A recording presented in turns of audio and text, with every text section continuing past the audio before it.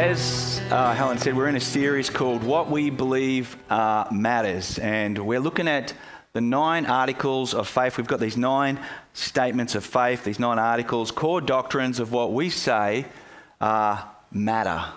They're critical to faith, to identifying with the Christian church, and they bring us together. They identify us as a community that emerges out of the gospel, that emerges out of a faithful witness to Scripture. And so today we are looking at probably one of Christianity's most uncomfortable and maybe most misunderstood claims, and that is the fallen and sinful, lost estate of all human beings, excluding Christ. The doctrine of sin. Sounds like a bucket full of fun, doesn't it? Aren't you glad you came here this morning for this one? If you're new or just visiting, you're like, oh, of all the weeks, I chose to come to Freeway. Hey, let's pray and then we'll get at it. Loving God, we want to thank you for this opportunity to come together, your people gathered together to, as we've been singing praises to you, this opportunity to look across the room and see people whose hearts have been turned from sin towards warmth and affection for you, this incredible transformation that you make possible through your Son, Jesus. And today, our hope is as we look into this doctrine of sin, of what went terribly wrong with humanity, that rather than just feeling this horrendous finger pointing towards us, that we would also see the grace that you have woven in to dealing with that as well. Would your Spirit just speak truth to us this morning? We pray this in Jesus' name. Amen. Well, great sociologist or cultural observer, probably not so much now, but when I was growing up, Steve Tyler, lead singer of Aerosmith, he said, well, actually he sang this, something's wrong in the world today. I don't know what it is. There's something wrong with our eyes. Now, Steve Tyler has not gone out on some crazy limb here as he sings about his perception of the human race and what's going on. It's not a radical line of thought. In fact, I'd say it's a pretty universally held idea, and it's universally sung about, incredibly. Something has gone terribly wrong, or something is terribly wrong with the world, and everybody knows it. Human beings do terrible things to each other. Spouses, married spouses bonded at the most intimate level can somehow betray or wound and destroy each other. People around the globe are sexually exploited, commercially exploited, ethnically exploited so that others can obtain wealth and power. We abuse and mismanage our environment to increase our own comfort. And no amount of therapeutic or legislated behaviour modification or white-knuckled determination changes this. Despite our best laws, despite our best philosophies and efforts, the condition still persists. Why? Why is the great question. And in our reading today, we get the reason from the Bible's historic account. Here we learn what went wrong in creation that has led to the human experience that is universal to all people. Why something is terribly wrong. Terribly wrong in us, terribly wrong in the world. In the biblical account, we learn that terribly wrong, though, is not the natural state of humanity, of the human experience, but something that was never intended for us, but it has become a part of our human nature. In Genesis 3, in our reading today, we learn of what is called the fall. Humanity's decision to rebel against this good order, this perfect creation, through a failure to love and to trust God. That God had created us and given us all that we need to be fully human, without inadequacies, without insecurities, no lack of ability to pour ourselves out meaningfully and authentically, and no lack of ways to be poured into, to receive and have meaning. This failure is what the Bible most commonly calls sin. Sin is often a word that comes with a whole lot of religious freight, a whole lot of Hollywood imagery, you know, the classic sex, drugs and rock and roll, bad people doing bad things, and moralistic religious people pointing out the bad things that people are doing. Sin is a word that makes us uncomfortable. So often the Bible that speaks about sin, that brings sin to our attention, is pushed to the side as having nothing valuable to say because, well, you know, it's an ancient book. It's out of touch. It's irrelevant. Something that Tim Mackey, he's a Bible Project guy, says this is a classic understatement. That is really unfortunate. Because it is through words like sin and others that the Bible writers use, the biblical writers are offering us a deeply profound diagnosis of the human nature, of the human condition, of the why there is something terribly wrong. Sin is not the only word that the Bible uses to describe the wrong. The Bible uses other words. It uses words like iniquity to describe behavior that's crooked. It uses words like transgression to describe behavior that breaks trust and other words. But the Bible's most common description of what is wrong with us in the world is sin. Both the Old Testament and the New Testament words that we translate into sin from both these texts in their original context mean to miss the mark, to fail at something, or to miss a goal. It's not actually a religious word. It's a word borrowed from everyday life to describe how humans do just that, miss goals. And the Bible uses it to describe how we miss the goal of creation. Earlier, we would read in Genesis, earlier before the reading that we had this morning, we read that humanity is created sacred. Sacred being, read about that in Genesis 1:26, created in the image and the likeness of God, to faithfully bear witness to the character of God, and to live under the love of God, and then to live in mutual, complementary love to one another, and as they do that, to live over the earth as its stewards, as its guardians. This is the goal of creation: love and enjoy God and be shaped by that love, and out of that love then go and love and enjoy each other and care for creation. And sin destroys all of these relationships, flips them upside down, turns them on their head. So sin is first and foremost relational opposition to God, his goal for creation.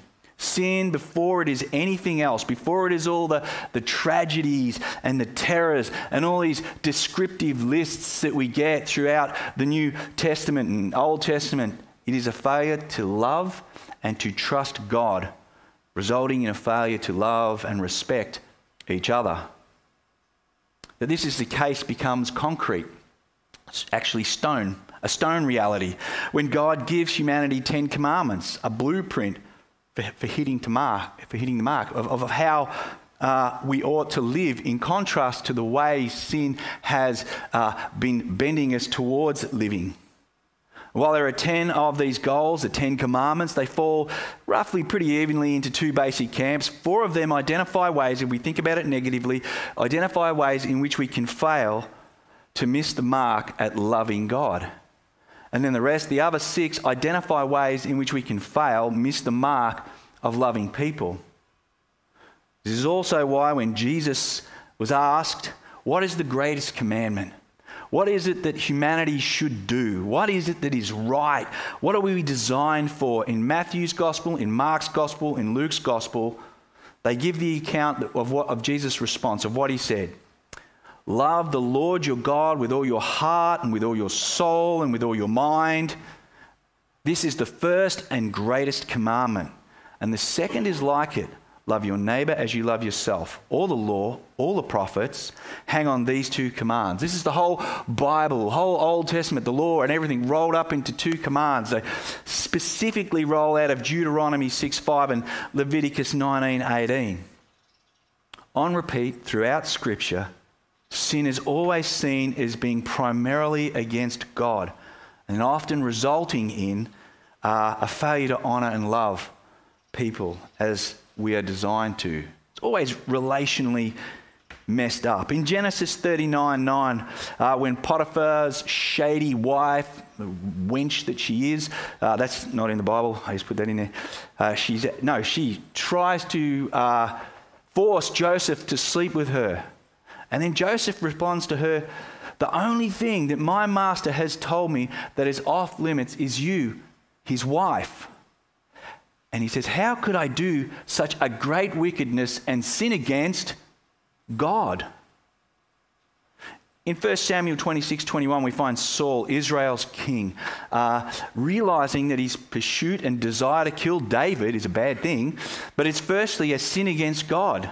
David says to Saul, if it is the Lord who has stirred up this in you, Saul, then let my blood fall to the earth, away from the presence of the Lord. And Saul realizes that he has failed as God's king. He has missed the mark that God entrusted to him. And he says, "I have sinned." And then David, we read in Psalm 51. Now, David didn't miss too many people with his sin. And he confesses in Psalm 51, "I know my transgressions, and my sin is ever before you." Here's David, and this Holy Spirit just on his case. And then he says to God, "Against you and you alone have I sinned and done what is evil." There's no mention of Bathsheba, even though, or Uriah, or these people, even though he has done wickedly to them. Sin is fundamentally disordered heart, dislocated heart toward God, so that we no longer are bent toward loving his word as right and truthful. We no longer love his good design or trust his good design and what it says about us positionally as his creation. Sin totally disfigures us at the core of what motivates our desires, affections, and activities. And we will never be whole, never be at peace, until this disorder, these disordered loves, this dislocated heart are healed and put back to where they belong. Augustine, he's a 5th century church father, kind of father of theology. Probably no one has thought more about sin than this dude, or maybe Martin Luther did. He's a 16th century reformer. But Augustine said, "You have made us for yourself, O Lord, and our hearts are restless until they rest in you." Something is terribly wrong, and we know it, and we feel it, and this is what it is. So Paul, writing in the New Testament, describes sin as a power or a force that rules humanity. It's what we live in accordance with, saying things like that we are slaves to sin in Romans 6:6, and that sin lives in our motivational course, so that the things I don't want to do, I end up doing. That's all through Romans 7. But this force, this condition, is not an unwelcome or hostile intruder. It is an encouraged and enjoyed preference to loving God, trusting our lives into his design for them. Something Paul makes tragically, painfully clear in Romans 1, 21 to 25, where people are depicted as pursuing their desires in their darkened hearts, elevating their wisdom over God's, loving God's creation more than they love him. And then in 2 Thessalonians 2:12, people are condemned who did not believe the truth, but had pleasure in unrighteousness. They willfully chose and participated in just living lives not the way God has designed them to be lived. Sin is not something that we are mere victims of. Sin is something we nurture and participate in.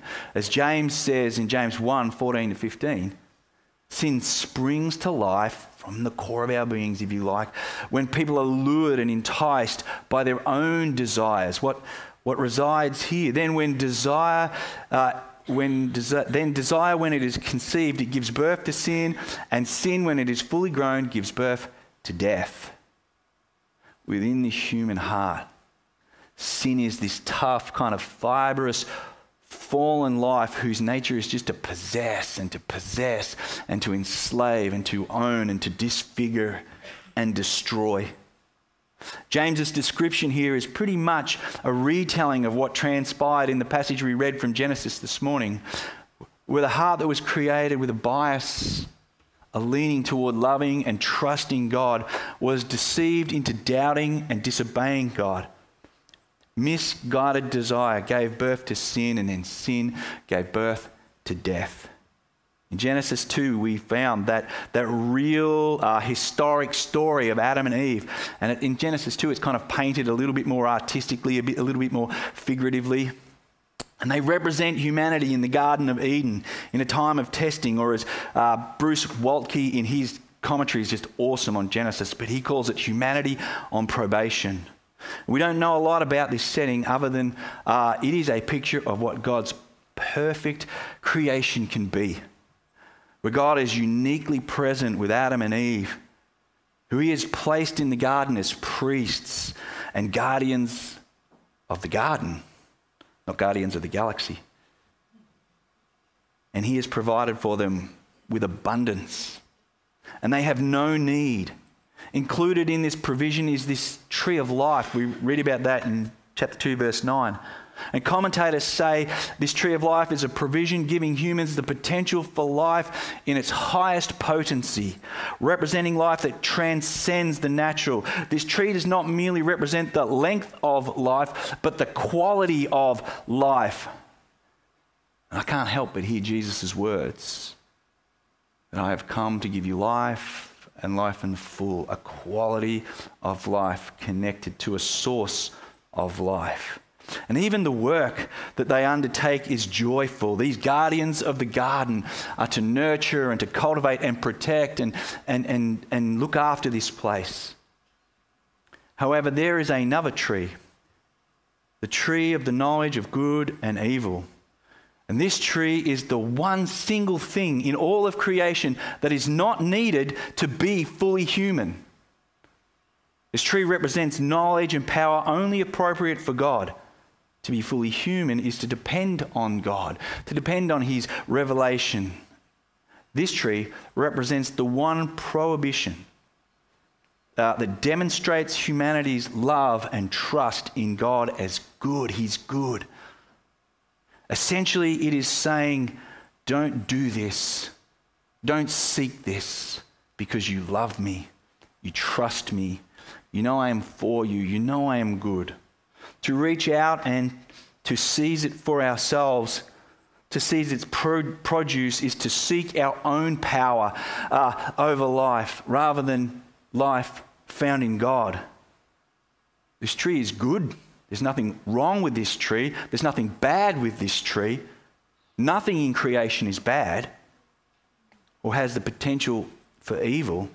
It's just that this tree belongs exclusively to God. The sin and its resulting death, the judgment that comes from reaching out to this tree that enters into the world, is not a product of this tree.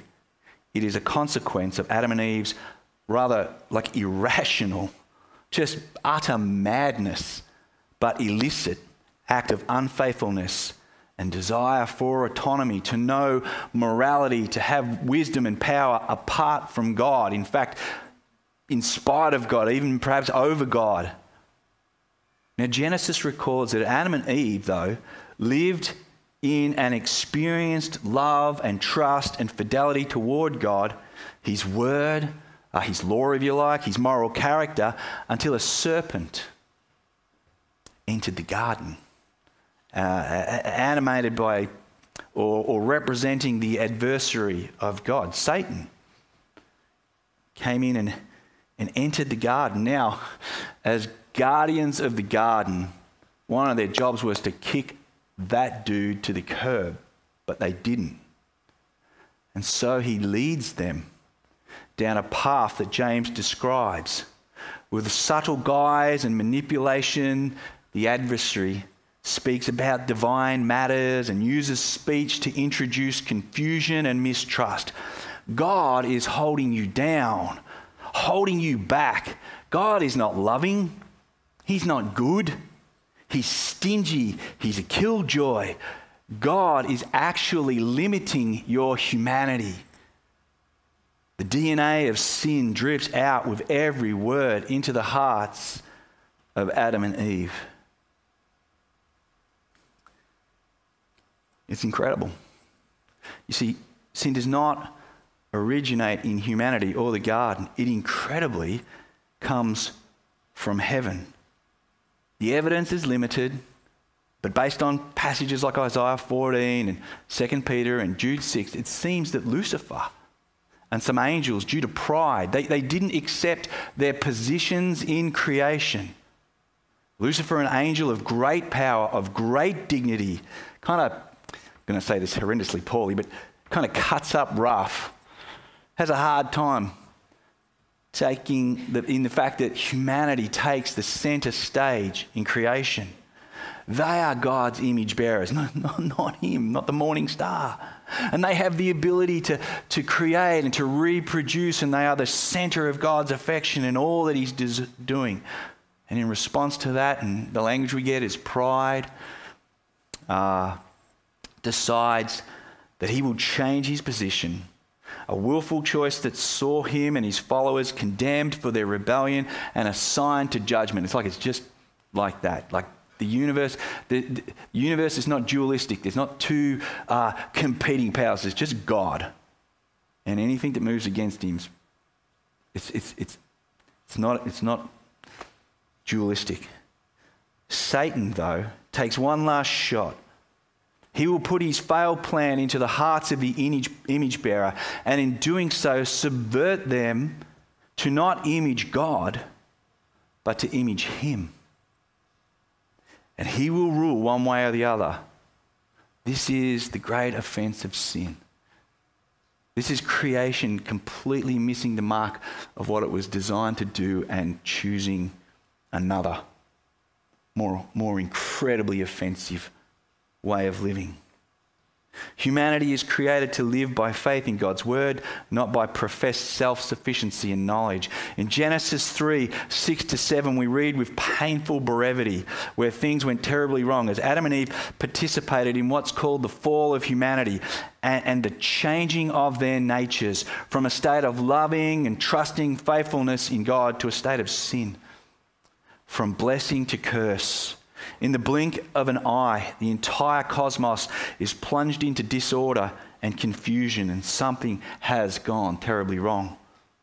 Respect for God is replaced with rebellion, a clear conscience consumed with guilt and fear. The blessing of creation is replaced with physical and spiritual frustration and eternal punishment. Viewing God as a friend to walk with is replaced to viewing him as an enemy to hide from. Trust and love replaced with fear and indifference, even hatred. Intimacy with God replaced with distance. Honesty replaced with lying and deceit, selfishness. Selflessness replaced with selfishness. Peace replaced with restlessness. Responsibility replaced with blaming and pointing. From this, Don Carson says, consumed with our own self-focus, we desire to manipulate and dominate others. Here is the beginning of offences, of rape, of greed, of malice, of nurtured bitterness, of war. And all of these symptoms, all of these tragedies and terrors because the image bearer failed to love and trust God. Trust his word, his law, trust his moral character, and willfully chose to acquire what was reserved for God alone. And the evidence and the conclusion of Scripture is that Adam, who represents all the members of the human race, in this time of probation, in this time of testing in the Garden of Eden, his sin becomes a universal condition of humanity. When Adam sinned, all humanity fell and became in his likeness, having a tendency towards mistrusting God, disobeying God, failing to faithfully trust and love God. And it's in all our hearts, whether we're being moral or immoral, religious or irreligious. Sin bends our motives, bends the motives of these actions to be all about self, not God. The Apostle Paul explains in Romans 5:12, therefore, just as sin came into the world through one man, and death through sin, and so death spread to all men, because all have sinned. The psalmist David, reflecting as far back as he can on his life, again in that psalm we mentioned earlier, Psalm 51, and verse 5 says, surely I was sinful at birth, sinful from the time my mother conceived me. And he's not coming up with excuses about what he did. He's just looking at the nature of who he is. A similar thing is affirmed in Psalm 58. Even from birth, the wicked go astray. From the womb they are wayward, spreading lies. Adam sinned and God counted all humanity guilty as well. God saw sin as belonging to the whole of humanity, and therefore its guilt and its condemnation as well. Humility is needed here. The Bible repeatedly declares that God is always perfect, solely sovereign, powerfully good. God's knowledge is far beyond ours. So humanity's condition is not unjust, nor is it unfair. You see, it's not our environments or our experiences that make us bad or evil. Environments and systems don't create wickedness. These systems, these environments, whatever they are, they magnify or they aggravate what is already there. Deep within the human heart, deep within the heart of humanity is mistrust of God, a leaning toward not needing God, rejecting God, depending on self. The heart is now bent toward the lie of the garden, that we can be like God, that we don't need God, that he isn't good, that he's trying to limit our humanity. We want our lives to revolve around these distorted views of happiness, our own glory, instead of God's happiness, his glory, what pleases him. In sin, we seek to use all things for our own sake, including God. There can be selfish motives for why you come here today. You want to manipulate God. You want to impress God. You want to tip the scales to your side so you can say, look at me. As Martin Luther, the 16th century reformer, says, our hearts are curved in on themselves. It's a failure to be who we were created to be. So whether we're being cruel or kind or nice or nasty, our impulse, our motivation is self-glory, self-gratification, the ability to be superior over others, even over God.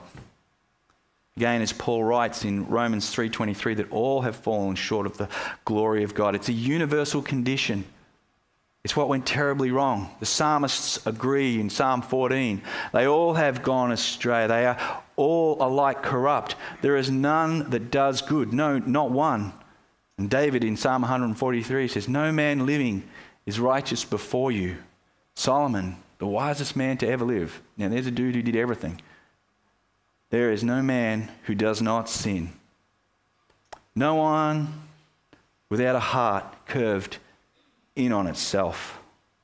We may not like the doctrine of sin, but if it's actually understood, it leads to something strange, something that we've never dreamed of.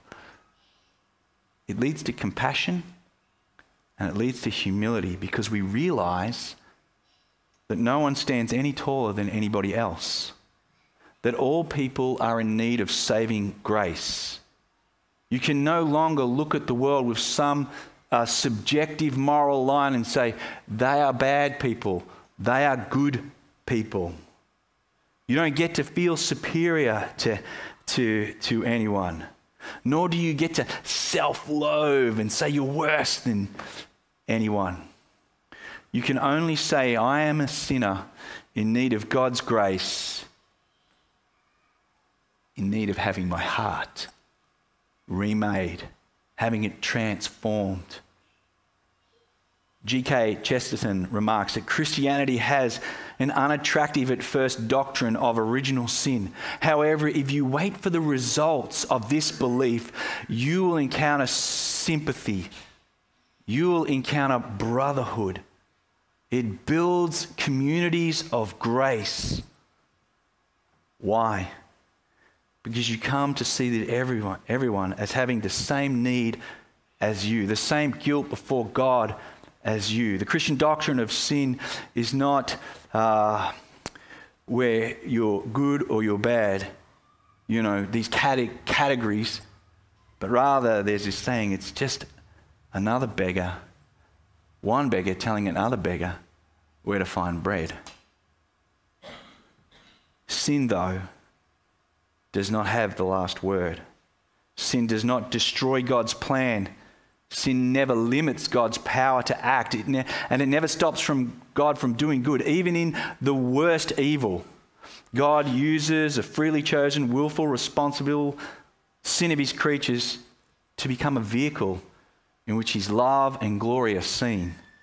The extent of God's love and his commitment to us is seen in his unwillingness to abandon the object of his love, even when that object fails to achieve its desired end, even when creation failed to do what God designed it to do. He does not abandon it. Immediately as the effects of sin take hold of Adam and Eve, and the evidence of their fallen condition is seen in their shame and their blaming and their hiding, God is pastoral. He walks them through their offenses by asking them a series of questions that we read this morning in Genesis 3, 8-13. Where are you? Who told you this? Did you eat? God is counseling humanity, trying to get them to see their failure, how they missed the mark. He is seeking to redeem. God does not turn up all kind of off the chain, raging, demanding that for the next 6 million years they work off this offense. They can't, and they just simply won't. So God tends to their immediate needs and then speaks a promise to their greatest need, the removal of sin.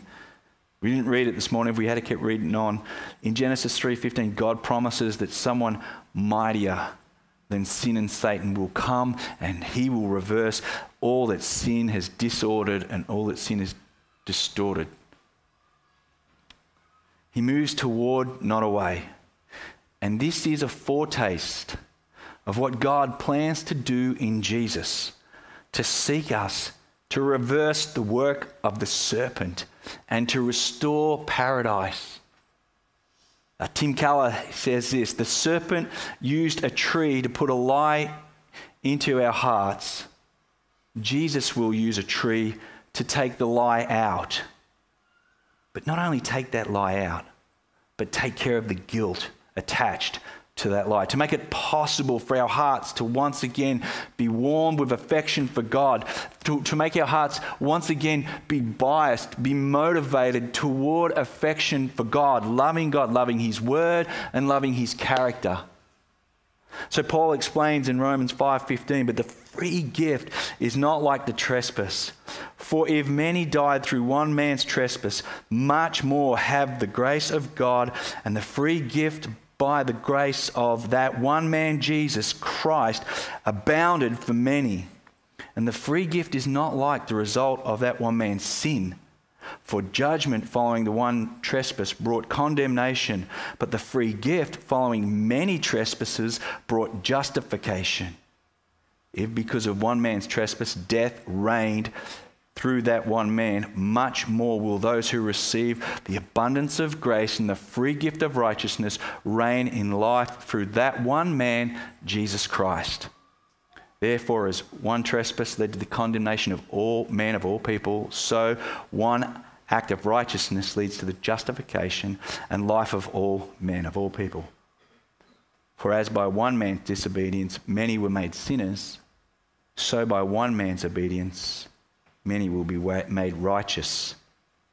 The first Adam was given a command about a tree in a perfect, idyllic setting, like nothing he needed. And he was told, obey me about that tree and you will live. Jesus is the second Adam. He's the one being pictured here as the second Adam.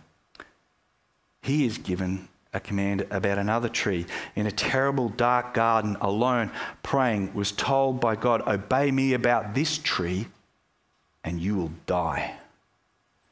Obey me about the cross and you will bear the weight of their punishment. their guilt, their shame. One horrific cosmic act being undone and reversed by another. The first Adam failed and sin became our reality. The second Adam did not, and grace became a possibility. New hearts that pulse with a quality of life that is not curved in, but curved out, curved up and curved out. There is something wrong with the world today, but God has acted. Jesus is God's answer to sin. He is the sin bearer, the life giver, taking responsibility for the sin in an event that we call Easter, where Jesus pays for at all levels, including death, the offences and the demands of sin. You can read about that in 1 Peter 2, 22 to 24. And he is raised to life because having committed no sin, sin could not hold him, had no claim on him. And now he offers this quality of life, the quality of life that the tree offered, the quality of life Jesus now offers. It will become a reality, a full reality for us in the resurrection. We are no longer slaves to sin, but people who now lean toward loving God and loving each other. Not in our power, but in the power of the risen Lord Jesus and his gift to us in the Holy Spirit. They are coming attractions that we're going to get into in the next few weeks. Let's pray.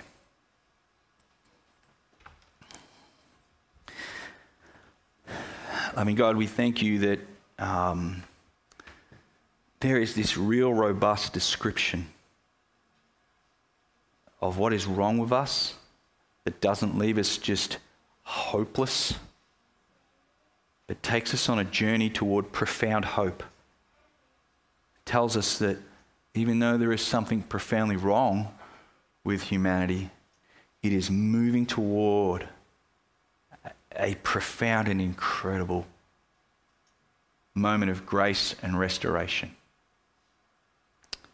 Our prayer this morning is that we still wrestle with this sense of guilt, this sense of shame, this sense of mistrusting God, of doubting God, of not seeing him as good and loving.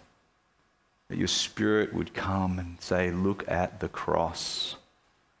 Look at this message from God that he would not withhold any aspect of himself to bring you back into fellowship with him, to bring you back into what it is to be truly human. To know Jesus as your Lord and Savior is to begin the restoration of what it is to be truly human. To have our hearts warmed with affection for God again, that we would trust his word and his law again, that we would trust his good character, that even though the world describes a way of being human, we trust the way God has described we are to be human. Our prayer is that would be breathed to life in all of us, that we would trust it deeply. And we pray these things in Jesus' name. Amen.